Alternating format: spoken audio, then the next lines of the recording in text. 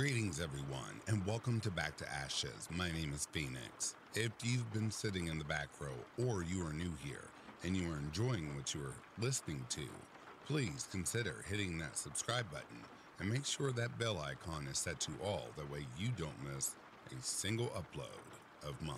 Also, if you enjoy what you are hearing, you can buy me a coffee, or if you'd like to learn how to become a member of the channel, all of that information can be found down in the description box. With all of that being said, it is time to go back to ashes. For once we arise from the ashes, we are a bigger, brighter, stronger, and a happier person in the morning.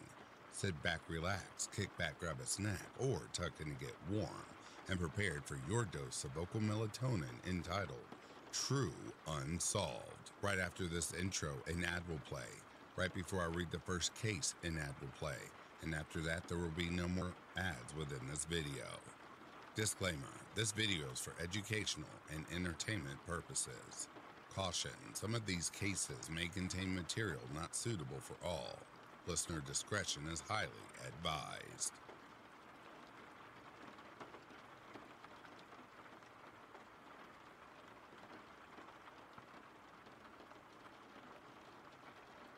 Joey Moss.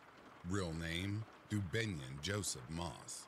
Nicknames, Joey or Dubby. Location, Orlando, Florida. Date, November 30th, 1990. Bio. Occupation, student. Date of birth, July 2nd, 1985. Height, 3'8". Weight, 45 pounds. Marital status, single. Characteristics, white male with brown eyes, brown hair, and a freckled birthmark on his left eyebrow. The case. Details. In October 1990, 33-year-old Kathy Alter filmed her 5-year-old son Joey, who had just learned to swim. 1 year later, the video is all she has left of him. On November 30th, 1990, he was abducted by his 36-year-old father, Jerry Moss. He has not seen Kathy for more than a year and does not even know that he has an 11-month-old baby sister named Elizabeth. Kathy and Jerry met in 1983. She had just finished nursing school. He was a bricklayer working in New York City and commuting home to the suburbs. She recalled that he had a very strong personality. When he was in a good mood, he was the life of the party. He was very intelligent and seemed very confident in himself. In 1984, she found out she was pregnant. She moved in with him. But for him, marriage was out of the question. When Kathy and Jerry started living together, he set guidelines of how he wanted things to go in the relationship, and of course the household. He wanted as much freedom as possible, as if he were a bachelor. As a result, she never knew what time he would come home.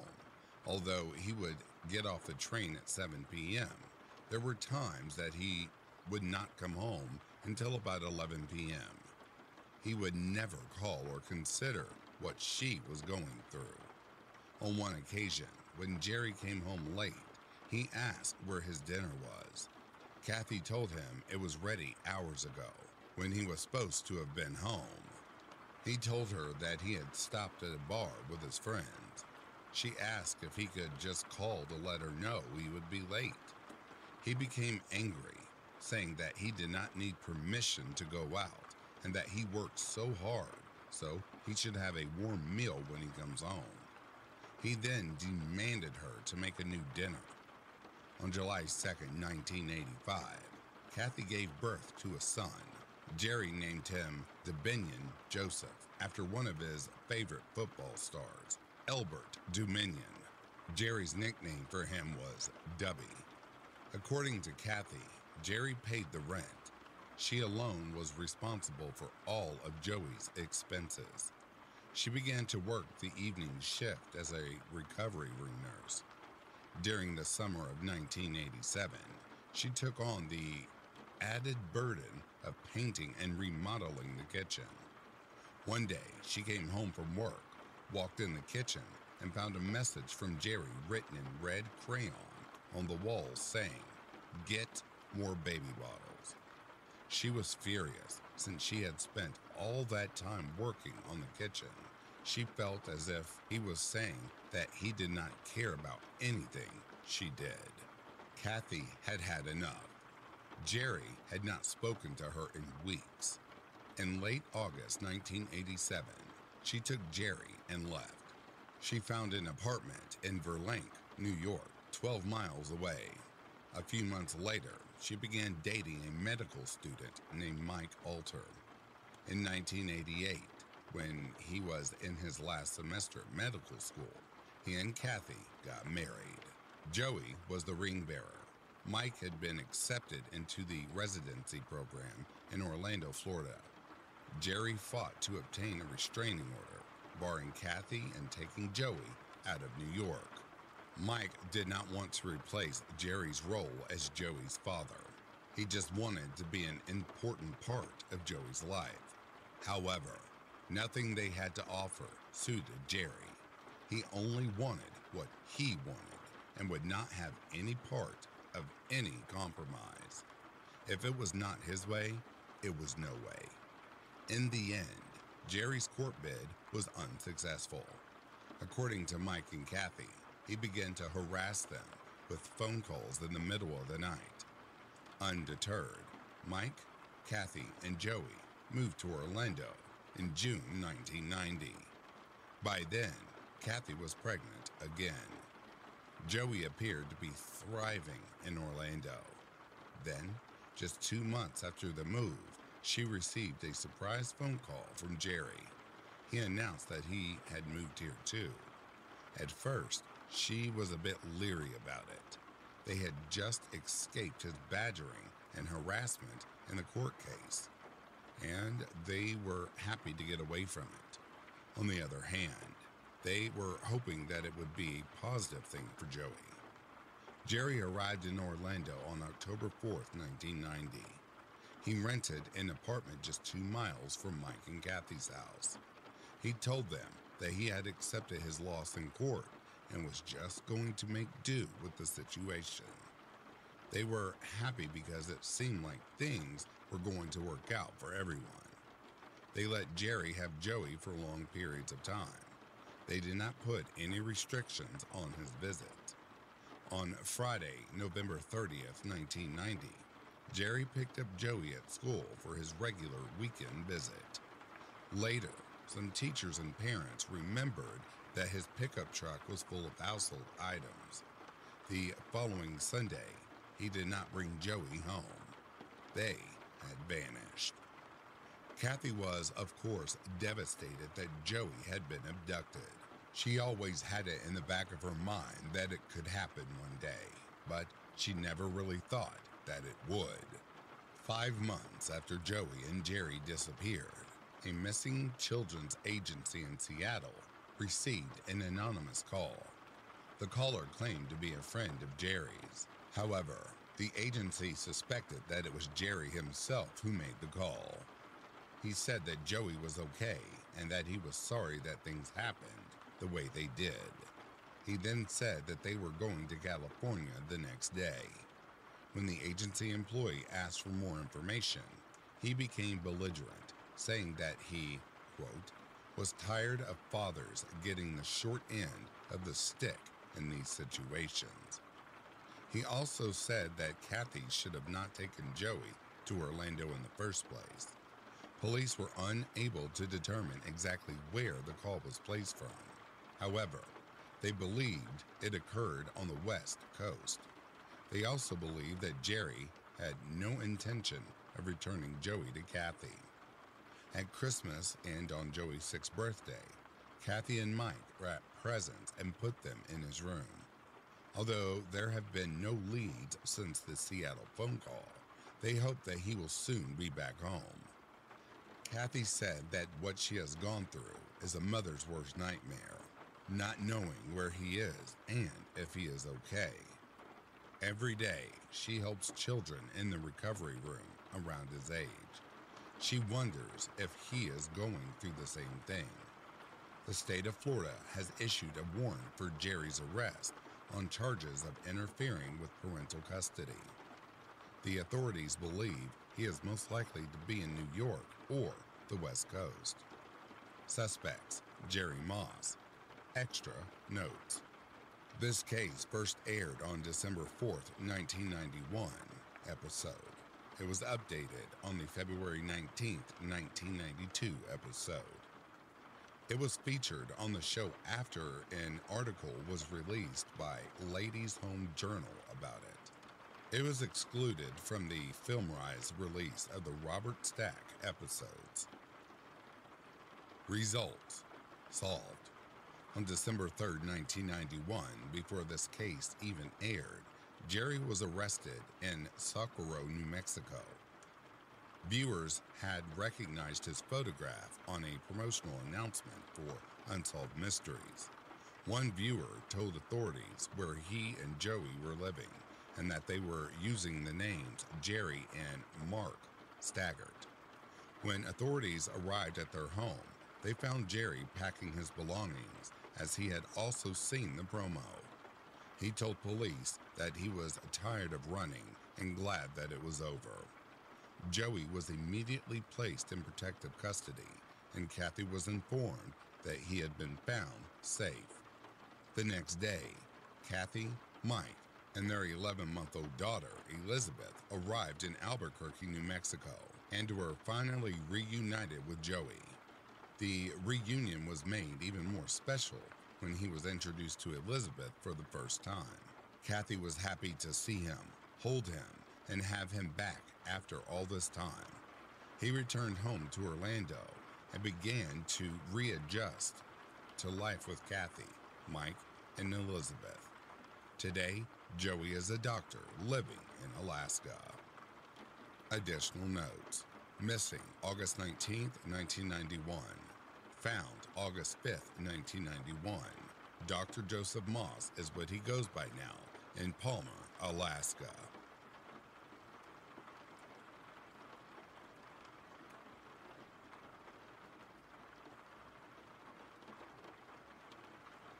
Dorothy Allison. Real name: Dorothy Margaret Allison. Occupation: psychic detective. Place of birth: Jersey City, New Jersey. Date of birth: February 29th, 1924. Location: Nutley, New Jersey. History. Background: Dorothy Allison, a housewife and a psychic from Nutley, New Jersey, has assisted police departments in hundreds of investigations. The authorities believe her abilities are genuine and have been amazing at the details she has come up with for their cases. Sergeant Don Vaccaro of the Nutley Police Department said that seeing Dorothy's predictions come true was the most awesome thing that has ever happened to him. Dorothy has lived in New Jersey all of her life. She has 4 children and her husband, Bob. He's an engineer for a construction company in Manhattan, New York. When she was 14, she had the first indication of her psychic abilities when she had a vision of her apparently healthy father's death. In the vision, she saw a mourning wreath on the front door. 3 days later, he died of pneumonia. Dorothy was understandably upset when her prediction came true. She believed her abilities were evil. However, her mother, who was also psychic, told her she had a gift. She said Dorothy did not need to worry and would not always see bad things. She said Dorothy would go far with her talent, but told her not to use it for profit. Dorothy's mother also warned her that she needed to be courageous enough to stand alone and stay strong in the face of skepticism. Despite her mother's reassurances, Dorothy spent years wishing she did not have her abilities. At one point, she became a parlor psychic and read people's futures. Then, in 1967, Dorothy had a detailed dream about a 5-year-old named Michael Kirksix, who had disappeared after falling into a creek in Nutley. She went to the police and accurately described his clothing and the area where his body was later found. Following her accurate prediction, the police departments contacted her, asking for help solving tons and tons of cases. Since the Kirksix investigation, most of Dorothy's cases have been homicides, and many of the victims have been children. She often keeps photographs of the victims and stays in touch with their families. Dorothy has often thought, why does this happen to me? Why not anyone else? It has been hard on her emotionally and physically. She even quit for 3 years because it was so difficult for her. However, she has since learned to accept her abilities because she knows they can help people. She often prays to God, asking for help. She also wears a medallion of St. Anthony, protector of the lost and found. Dorothy describes her psychic abilities as being like turning on a TV and getting a picture in her mind. Sometimes they are in color, but other times they are in black and white. She sees the past, present, and future all together. Sometimes her visions are fast-moving, jumbled, and difficult to decipher. She describes it as a kaleidoscope of pictures in her mind. Her visions occur both when she is asleep and when she is awake. In Dorothy's visions, she has seen victims, the location of their bodies, and even their killers. When working on murder cases, she often sees the crime occur and smells the odors from the scene. To try and provoke a vision, she likes to go to victims' homes and touch items belonging to them. She uses their pictures to help pinpoint their location. She looks through crime scene photographs to help visualize the crimes. She also develops astrological charts for people connected to the cases. Dorothy works 18 hours a day out of her kitchen. She handles at least 30 cases at a time. Sometimes she works over the phone. Oftentimes, she goes with the police to the crime scene. Dorothy is called almost daily by detectives and family members of missing persons. Although she has never paid for her work, other than travel expenses, she has been asked to help in hundreds of investigations. She has traveled across the United States and amassed dozens of certificates, letters of appreciation, and honorary badges from police departments for her help. After Dorothy helped with the John DeMars case, Detective Saul Lubertazzi of the Nutley Police Department volunteered to become her liaison with other police departments. He screens every request for help and explains how she works. He also helps interpret her visions. His wife, Phyllis, sorts the mail and answers letters. The use of psychics in police work is almost always controversial. Frequently, they are inaccurate. All too often, they are charlatans.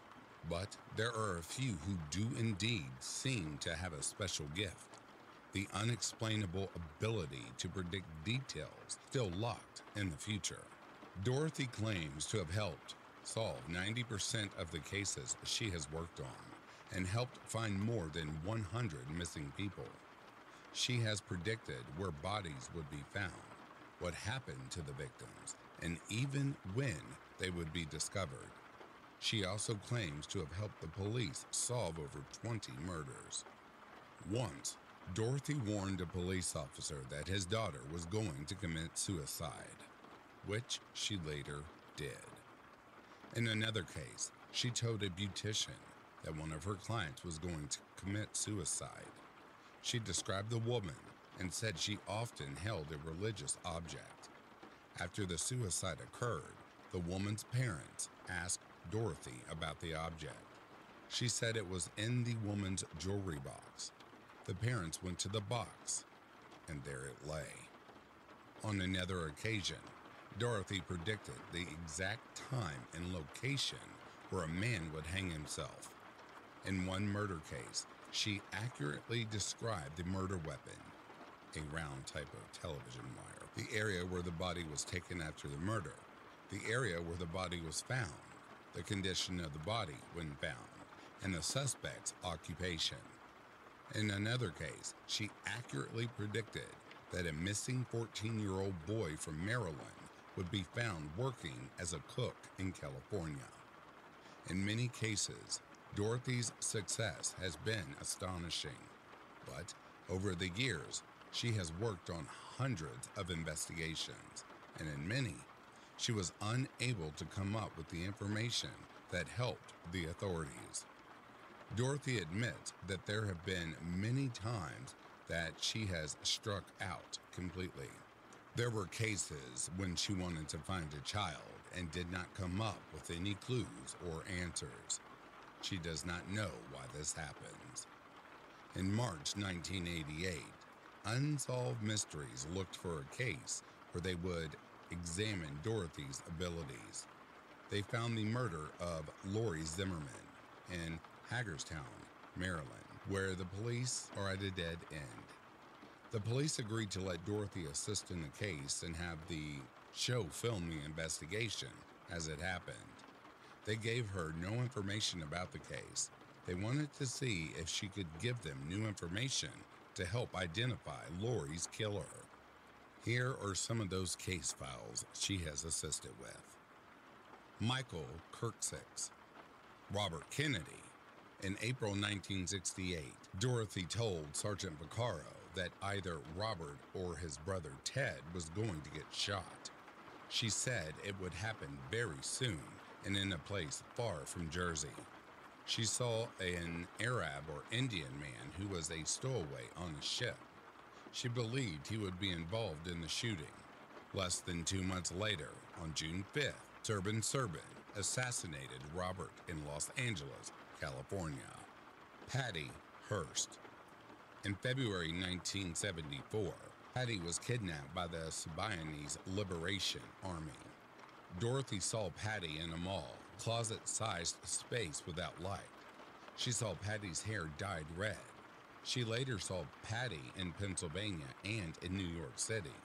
She also saw her joining her captors in robbing a bank. All of these predictions came true. Richard Weiler and Albert Sutler.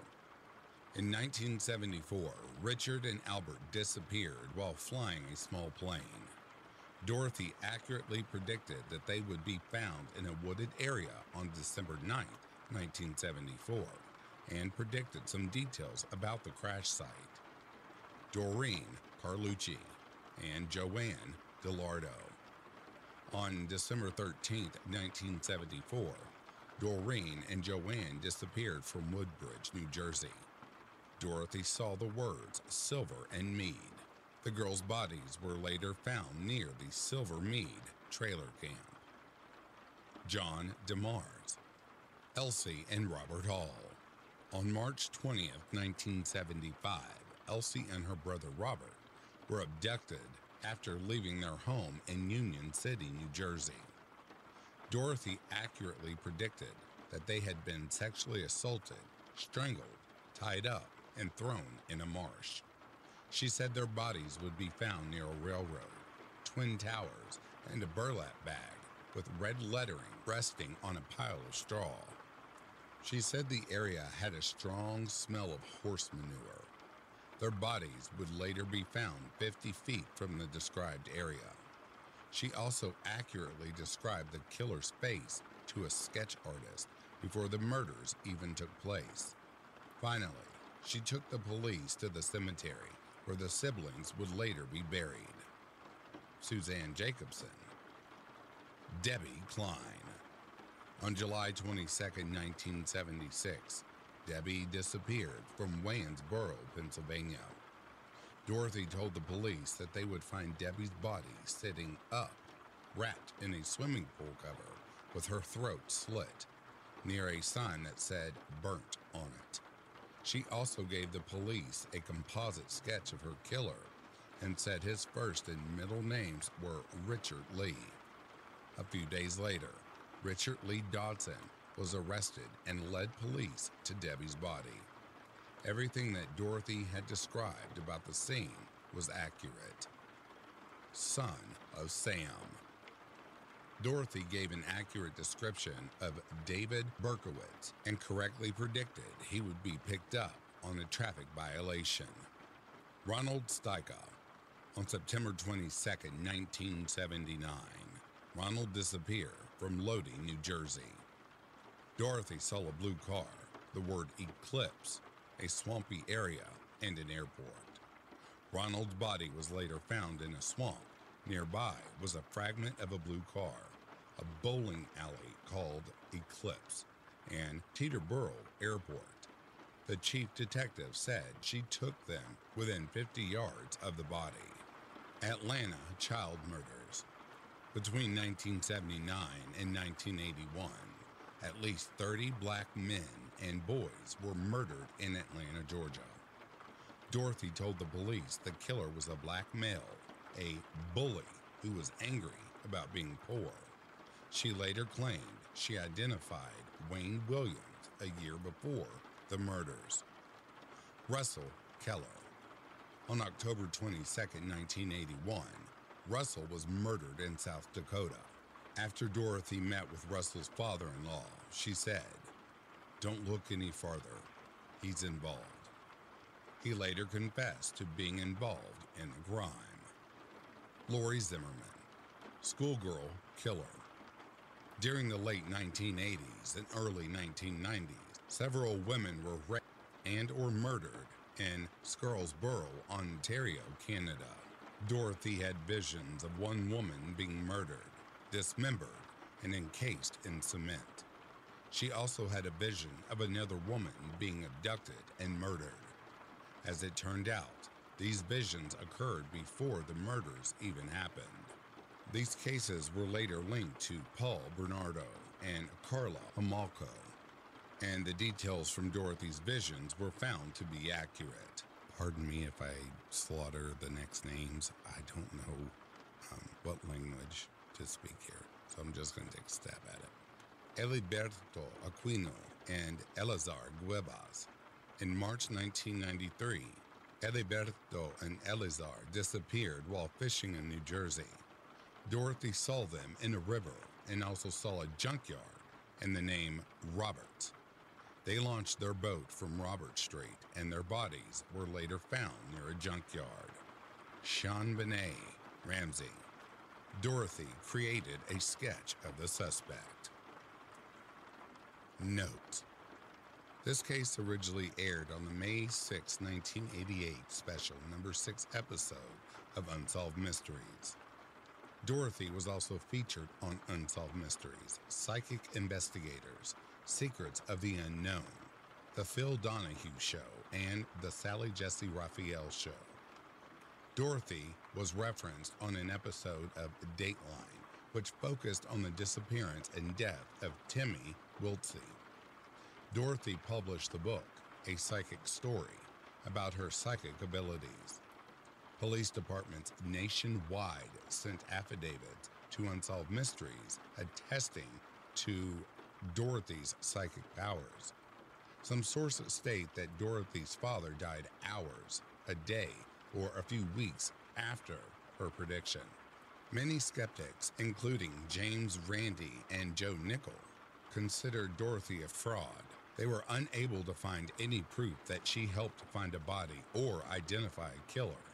Nickel describes her as a retrofitter, a psychic who throws out a lot of vague information and then says that they are correct when a few pieces of their information match evidence from the solved case. He also believes she may have gotten some information from the detectives or victim's family. Some of the stories surrounding Dorothy's cases have changed over time. For example, contemporary newspaper articles stated that Michael Kirksix was found in a pond by a man trying to find a spot to bury his cat.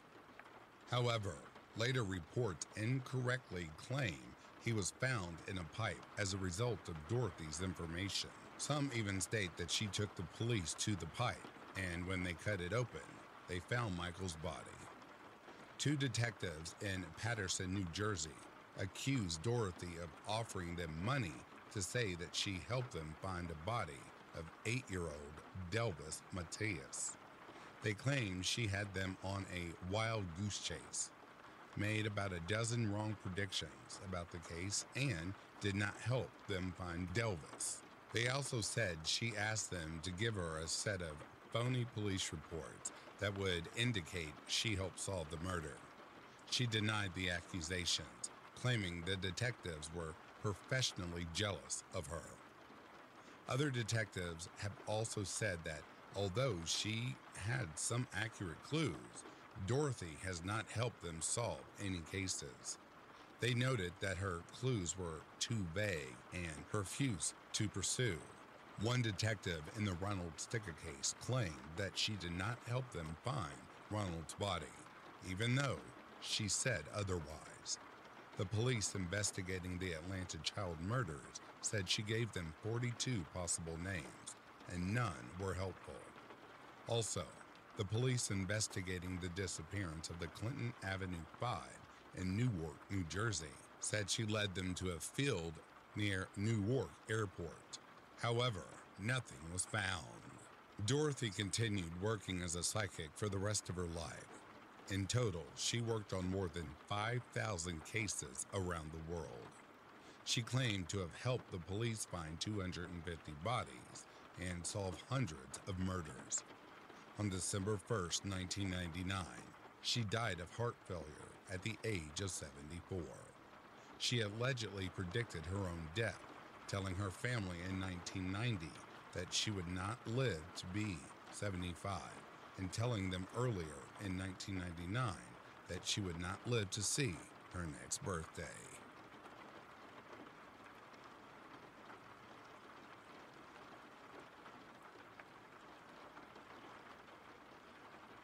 Tom Young, real name Thomas Tom Young. Case, suspicious death. Location, Silver Plume, Colorado. Date, September 7, 1987. Case, details. Tom Young owned a bookstore in the small town of Silver Plume, Colorado. By 1987, he had done so for about a year. On September 7th, he closed it up and then disappeared along with his dog, Gus. He told the people that he was going on a trip to Europe. So, 3 weeks later went by before anyone suspected that his absence was suspicious. On June 1988, 48-year-old Chicago sports reporter Keith Reinhardt began a 3-month sabbatical in Silver Plume. His goals were to get into shape by mountain climbing, overcoming his fear of heights, and beginning to write his novel. His old friend, Ted Parker, ran a cafe in Silver Plume.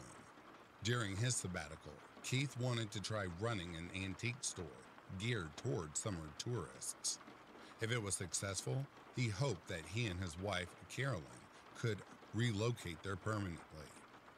Keith and Todd had grown up across the street from each other and had known each other for almost 40 years. Ted felt that their relationship was similar to that of brothers, according to Ted. Keith was both apprehensive and excited about turning 50. He had come to Silver Plume to finish out the last of his 40s in the way that he had always dreamed of. According to his son, Sven, he had felt that he was going to get old soon and wanted to enjoy the last years of his younger life without any regrets. He also wanted to do certain things in his life before he became too old to be able to do them. Keith's antique store was located on Main Street, across the street from Ted's Cafe. He soon learned that the building it was in used to be Tom's bookstore. He became obsessed with this mysterious disappearance. He began talking to everyone in Silver Plume who had known him. He tried to base the novel he was going to write on him.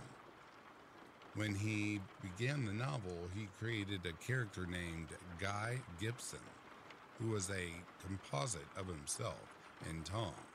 Sometimes it seemed hard for people to tell the difference. His daughter Tiffany recalled that he was very interested in Tom's disappearance and talked about him all the time.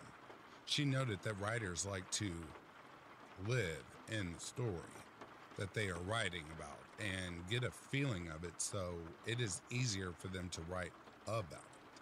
She speculated that he may have wanted to feel what it was like to disappear so that he could write about it. On July 31st, 1988, 10 months after Tom vanished, two hunters exploring in a Republican mountain just 1.5 miles outside of Silver Plume found the remains of him and Gus.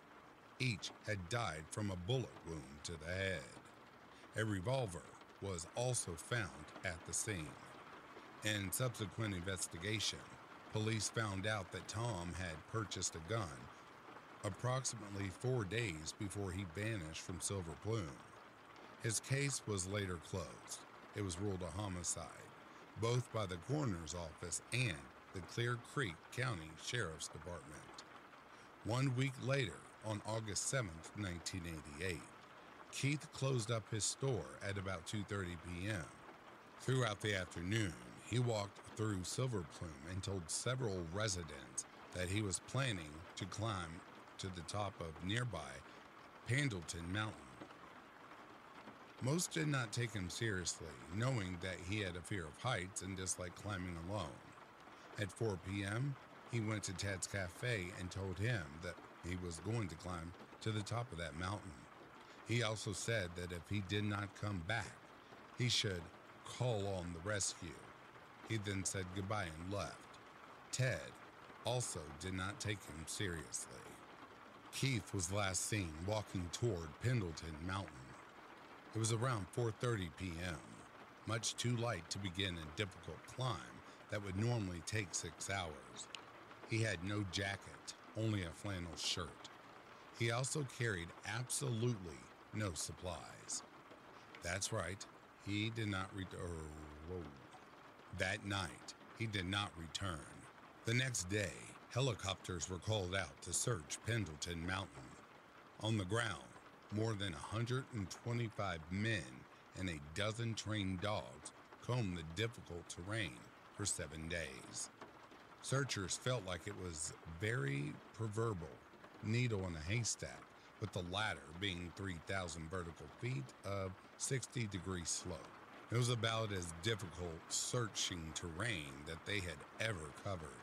They were also at a disadvantage because Keith had gone into the mountains wearing no more than blue jeans, a flannel shirt, and tennis shoes. He had no backpack or equipment for them to look for. Overall, he had left behind no clues for them. In 30 years of operation, the Colorado Alpine Rescue Teams have found every single person they have searched for. However, they have no trace of Keith. Friends later found a newspaper next to his computer. The headline read, "Tom Young's body found." Still in the computer were these words, part of an unfinished novel. Quote, Guy Gibson changed into some hiking boots and donned a heavy flannel shirt. He understood Tom now and his motivation. Guy closed the door, then walked off toward the lush, shadowless Colorado forest above. End quote. Could these words imply that Keith, like Tom, had decided to just take his own life? Carolyn did not think that he would ever have considered suicide because he was a very optimistic, upbeat person.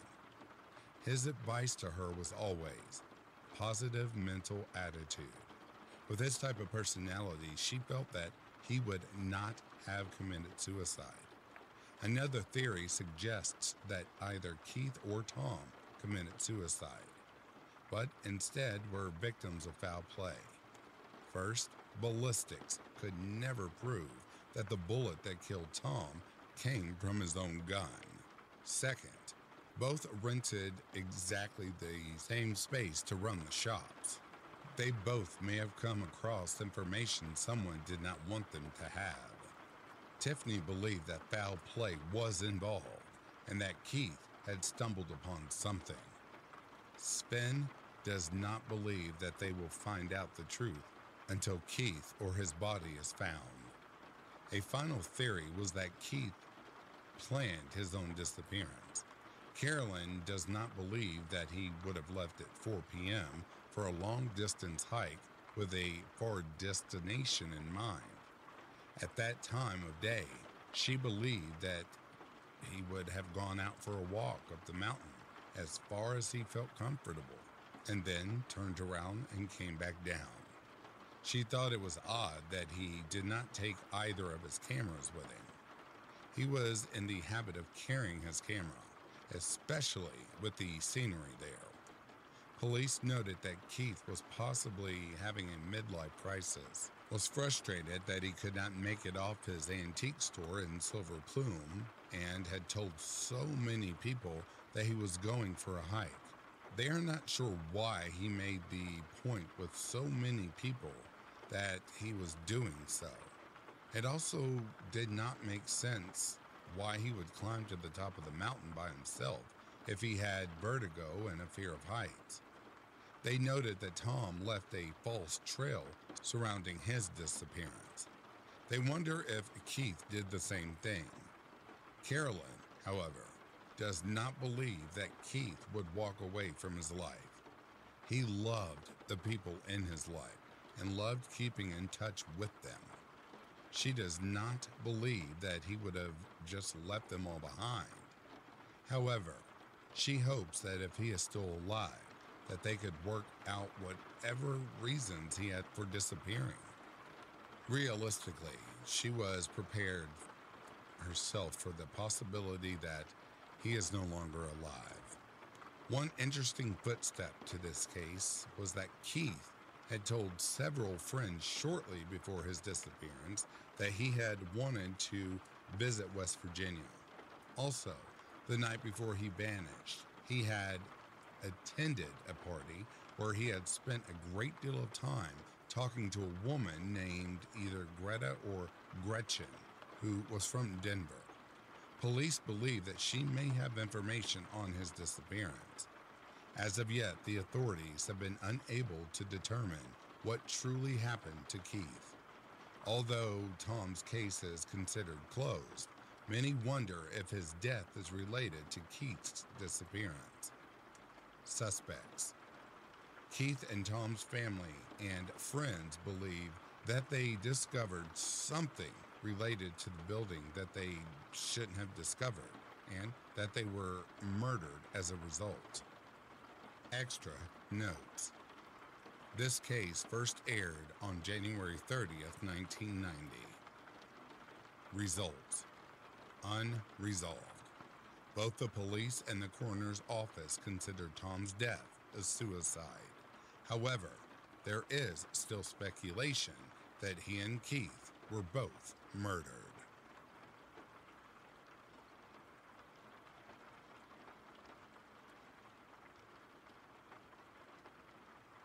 And that, dear listeners, brings a close to Solved, Volume 23. I wanted to cut this one a little short to see how you all feel about this new style of reading. Of course, I will be reading longer, but I would love your feedback on this one. Before I go any further, I'd like to give a very special shout out to the elite members of Back to Ashes. Chrissy Elias, Sugared Spike, Tina Mead, Cindy, Amy Klemko, Anita V, Dova Khaleesi, Edith Smith, Colt Stonewolf, Les Crispin, Samantha Place, Patty's niece, Denise S., Call Me Carter, Stephanie McLaren, Corpse Lover, and Cindy Cleveland. Thank you all so much for your continued support of Back to Ashes. If there was no you, there would be no me and no vocal melatonin. If you are sleeping, I hope Slumberland is treating you comfortably. If you're awake, I hope you've enjoyed these cases. In the meantime, please take care of yourself and stay safe out there. I'll be reading to you soon. Have yourself a good morning, a good afternoon, or a good night. Peace, love, and light to you all.